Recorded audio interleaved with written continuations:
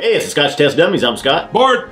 We got us a new Compass box. It's experimental grain whiskey. I have to slow down to say it. Experimental. We're going to test it! Post-it notes all over the box. It looks like style. Blended grain Scotch whiskey style.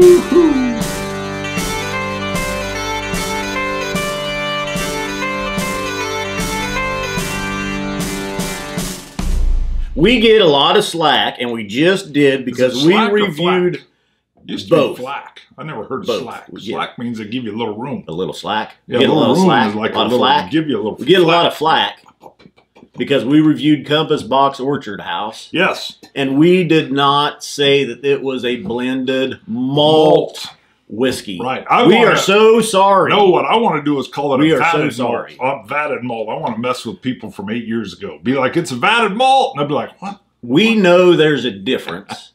We just may not state it. And I say there's only maybe 1% of the population of whiskey drinkers that know and care about the designation anyway. I'd say 10. 10%. No way. Yeah. That's way too high. It's way more than not one. more than 10%. It's more than 10% of whiskey drinkers don't know the difference. I'm going to push it to 11. We know there's a difference between a blended malt Scotch whiskey. I actually like blended and malts. A blended Scotch whiskey. Johnny Walker Green's my favorite. Blended Scotch whiskey means there's some grains used in it. Right. Blended malt whiskey means it's all 100% malted barley. Just from different. Yes, there's a different distilleries. Single malt. We may not, just like here, we might not always say. I know I'm a little tongue tied. Yes, you are. You're fired up.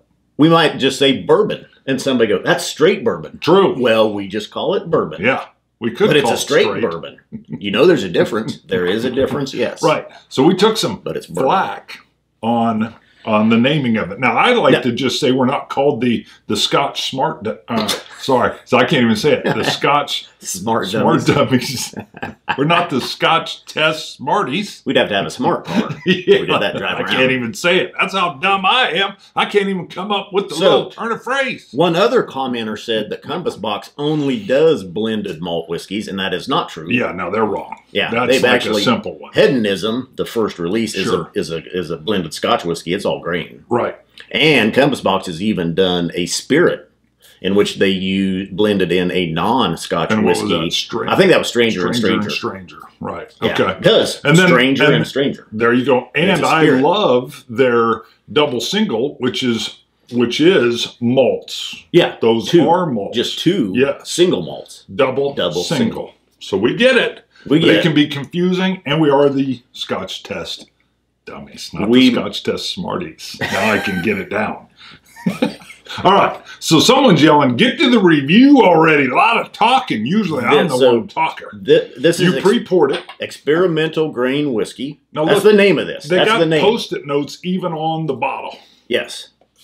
This is a limited edition. This is not core range Compass Box. The name of it is Experimental Grain Whiskey. Yes. Blended grain Scotch whiskey. You just read the label. 46%. Now look at this, though. That's true. You can just read it. Look at this. They've got LL37 Hado or Hedonism 18. I don't know what this is. NB37 CB14. What is all that? Yeah. Obviously, these are notes from tasters, and they look like they're direct copies. All malt grain whiskey, paradoxical. Yeah. Call John on the side. Call John. I sent that one. Clove-like phenols. No, I didn't. Yeah. First of all, I wouldn't call him John. All right, let's get to the Mr. whiskey. Glacier. But look at it. They even did these little notes on the back. I love their labeling. Hold on. I'm going to look at it. It's 46% ABV. They have a thing called the analyzer and the rectifier. Like on the label. Again, they do cool labels. We did pre-pour this one to let it air a little bit because he just zipped it open. Do you have some coins? I didn't know what you said. I actually misheard that. I was like, what is he saying? Do I have some? I thought you said, do you have some points? And I'm like, he wants me to read the ABV? No, I already did. That's why it confused me. I was like, okay. Lemon hay. Normally I'd say lemon malty, lemon grass, but it's lemony hay, lemony straw, vanilla. It's lemon right after I've mowed the yard. That's what it is, because it's kind of that cut grass. Yeah. you got some coins? I'm like, you want me to read the ABV? That's what I got out of there. Nice like, color as well. Compass box does not add color. I'm not even going to look. This guy says clove-like phenols. Look at the notes are distracting me. All right.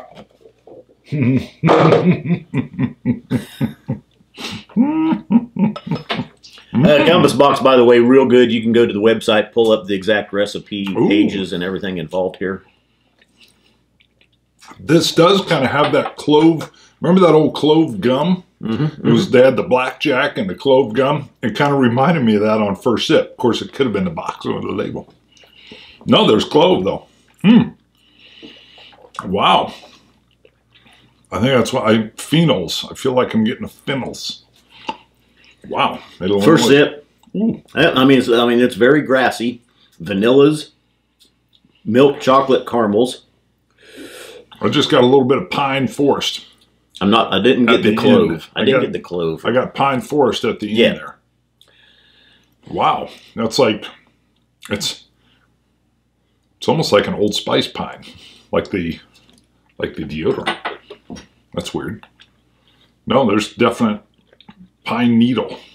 Huh. I grew up in the forest, in the woods. I grew up in the woods. Oranges. There's some oranges. I want some water in there. I didn't get orange. Light citruses. I got clove. Not light. Strong citruses. You want to drop? I'm used to saying light citruses. A lot of lemon. A lot of orange. Maybe a little pear. Nice. Nothing softer fruits. Maybe a little tangerine even. Maybe getting a little tropical in there. Milk chocolates, caramels, marshmallows. Grassy. Almost a malty feel. If not, a malty feel. Jeez. The water changed a lot. I do get this weird tingle across the tongue. Could just be the ABV coming through. But on that one, I got like talcum powder. Why am I getting the talcum? And then now I'm not getting, surely the drop of water didn't change that much. I'm not getting any of these finish notes. I do get a little bit pine even. I do get a little bit of grain, almost like a young grain. I hate to say that, but I'm getting it. Underlying feels younger grain, thinking of a blend almost, Black Label, Red Label, Johnny Walker somewhere in there, a little bit of a youthful grain in there. Well, now I'm not even getting the ginger. Okay. Again, a little bit of pine forest there with that malty. It's like malty pine cone.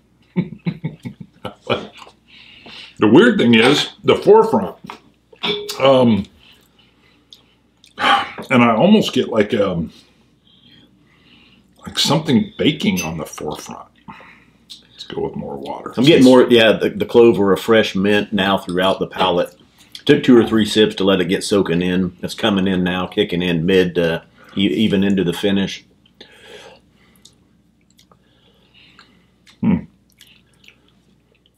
So I expected from the grains, a lot of times I'll get that sweet spun sugar, like a cotton candy, unflavored cotton candy flavors. I didn't get any of that. I'm still getting malted pine tree.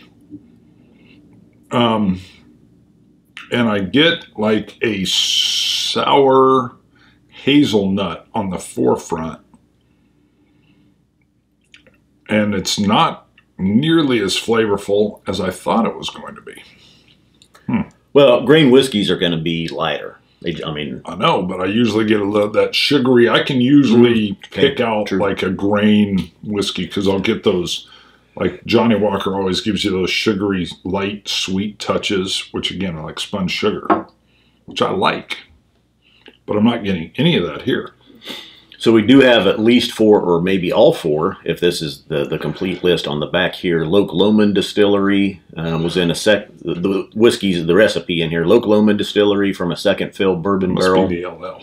Hedonism blended grain whiskey from a second fill bourbon barrel is also in here. North British Whiskey Company from a recharred barrel, and then the Cameron Bridge Distillery from a recharred hogshead. Yep, it had CB and NB, HB. I'm going to tell you, I'm not like overly enjoying this. I'm not picking up. Okay, there I got a little sweet touch in the finish, almost like a little bit of a cream soda. Yeah, I can see that. I was gonna say, you were talking about that spun sugar and stuff throughout. I get spun sugar. I get powdered sugar. I didn't until that last sip, and the cream soda is kind of in that same vein.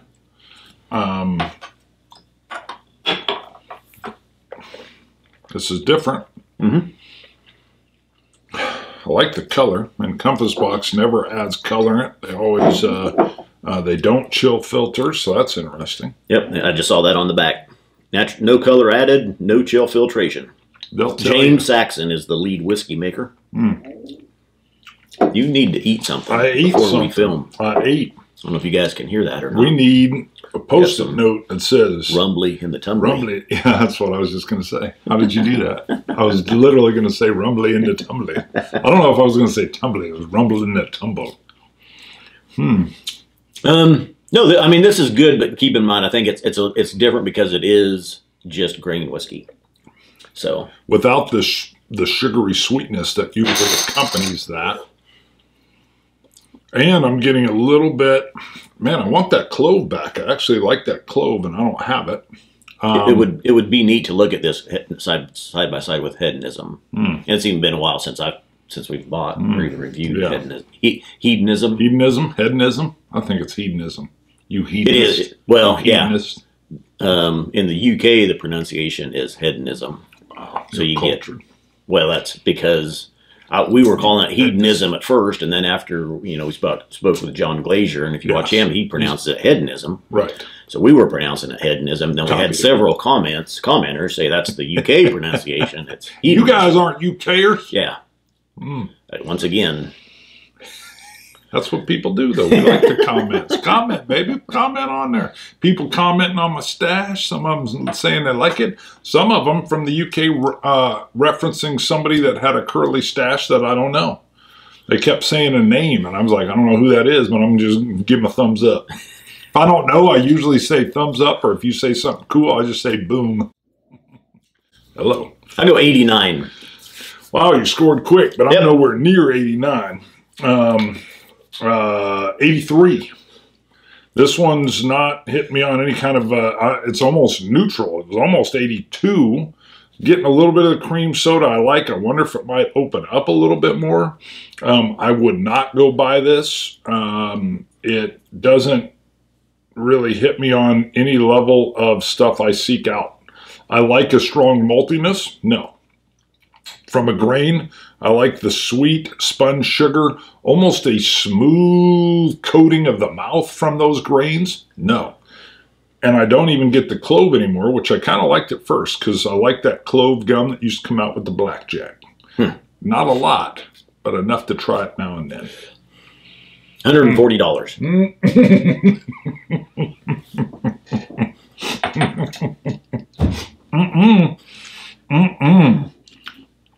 No. What? Yeah.